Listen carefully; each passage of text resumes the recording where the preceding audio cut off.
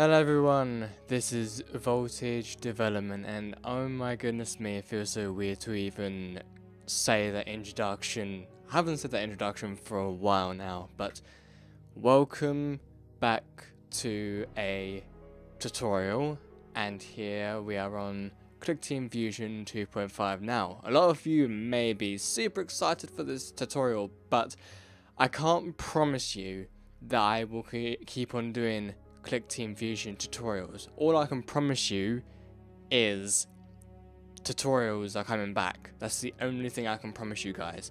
And also, I can promise you that Unity tutorials are coming back.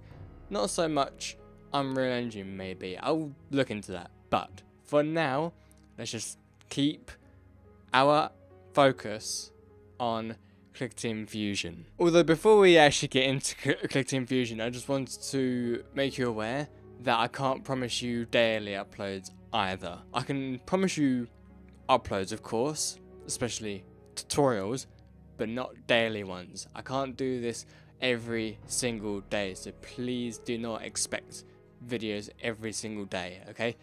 Now let's get into the videos. So you can probably see in the title that we're going to do something about saving, right? You know, to do with like ini files. So I know that a lot of you may have known about the ini file, which is the file in which allows you to save your game on Clickteam Fusion, Multimedia Fusion, whatever. And I have done a ini saving tutorial years ago, but I have found a different way of doing it. It technically does the same thing, but just a different way. So let's bring an ini object into this brand new application. What we're going to do is we're actually going to go to the application, and we're going to make we're going to make these, maybe one more, and then in frame 2 we're going to have an active object. And we're going to have this, say, frame 2. So we're going to... Actually, no, not an active object, duh. Where is it? String. And inside of the string, we're going to have... If I can actually spell correctly, frame 2. And now with frame 3, you guessed it, we're going to do the exact same thing, but call it frame 3. And yes, again with frame 4, we're going to have a text saying frame 4. So now that we have all of that done, inside of frame 1, we're going to have, yeah, you know what I'm going to type in. So there we have it. We have frame 1, 2, 3, and 4. Now, to make sure that this ini object actually works properly, we need to technically have the ini object in every single frame. So now that we have our ini object in every single frame, what we're going to do is inside of... wait, can we just like... No, I think we can only like select one at a time, yeah. So inside of this ini object on frame 1 that we currently have selected, in the settings, we have this thing called ini file to use and the name. Now, don't worry about these at the moment, but inside of the name, let's just call it this, let's call this test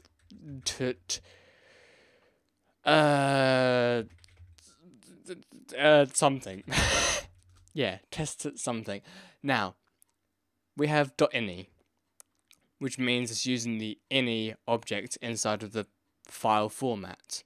So now, UTF-8 is just a format text thing, and create ini in application data folder. Now, what this means is, if I actually do Windows R, and here we have app data, well, we can actually just type in, so %app data %, and what it will do, it will open up this, and if we scroll down, if you've got a lot of folders, then you do have to scroll down. If you don't, then you don't have to scroll down, but find the folder MMF applications. If you don't know what MMF means, it's Multimedia Fusion applications. So all of the saved games that use Multimedia Fusion are inside of here. So we have these in here. Now, this ini object that will save our data will save this test.something.ini to here. Now, let's see if this actually works. So, let's go into frame 1 and let's go to new condition, start a frame. Let's do set value of an item, and the item is just going to be called level, and the value is going to be called 1 because we're on frame 1. So now if we run the application is now running. So now if we exit the application, now go over to our folder, we have test to something, and inside of here we have level 1. It's basically a easier way of doing the ini objects, because a lot of people do this, I think, still, or maybe they used to do it and they found out this way. But because I learnt years ago that if you do set current file to that it will save that file here, but it will look like these files with the file type file. But because we have set up our ini object right here with a name that we have given the ini object, it will store our data inside of its own ini object. Like there, Pac-Man. Okay, you weren't supposed to see that. But that is how you do an ini object. Technically, properly and easier to understand, because I understand that if you were to do the set current file, you would have to do it every single time you're saving your games. So here's what's going to happen. If we go into frame 2 and we've got our ini object, and if we use the test tut something, because we are using the exact same test tut something, let's go over to start of frame and then set value item to level 2. So now we have set our item level to the value of 2, and because our ini object in our frame 2 is the same as the ini object in frame 1 right here. So now if we go to frame 2, and if we run the frame, not the application, because we have no way to actually go onto the next frame from frame 1. So if we go to run frame here we are running a frame. Now, if we go back to our ini, level 2. So now, ladies and gentlemen, here is where it gets a little interesting. So let's go to frame 3. Now with this ini object, we're not going to type in tut or test tut something. What we're going to do is we're going to do test tut 1, a different ini object. Now with this one, we're gonna do the exact same thing, although not really the exact same thing. But in our starter frame, under the ini object, we're going to do set value item, and instead of level, we're going to put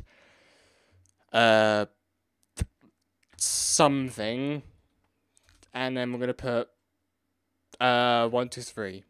Why the hell not? So now, because we have ran our previous frames, and they have both given us a level 2 in our test to something ini file, let's run our frame 3. We've got our frame 3. Now, let's go into our folder and look, test.1.ini and something 123. So what I've just shown you is that it's so much easier to just bring in a brand new ini object. Because, for example, if we were to like stay on this frame and let's bring in another ini object, and let's call this one something 1 2 3 4 5. There we go, and we've made it as an ini file. So now ini 2, yeah, you know what, let's just keep it like that. Now on our starter frame, actually not on our starter frame, if we do the keyboard upon pressing space, let's go ahead and set the value to 100.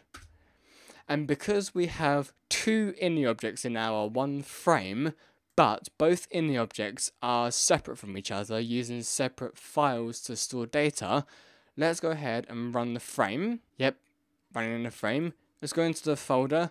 Nothing has happened. But if we go back into the frame and press space, now exit the frame. And here we have something 1 2 3 4 5. And inside of here, 100. So, I hope this has all helped you out with your saving your data. So much easier than just doing the whole stupid set current file to blah, blah, blah, blah, blah, blah. Because that way, one is convoluted and complicated and just confusing to even remember. But this way, it's so much easier to make your games and save your data and all of that stuff. Like you can do so much with this way. So thank you so much for watching, everyone. I hope this all helped you out, and I'll see you all soon. Goodbye, everyone.